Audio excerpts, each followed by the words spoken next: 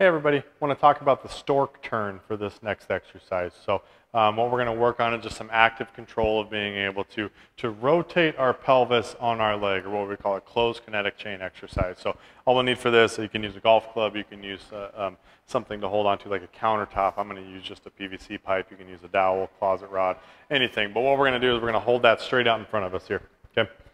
Ideally trying to keep our arms straight so we can't mitigate any of that motion or change it here, because we're going to try to keep our shoulders steady as we do this. So from here I'm going to take my other foot, or one foot, and I'm going to hook it right behind my knee here. Okay? So we're going to open up this way and keep these arms straight.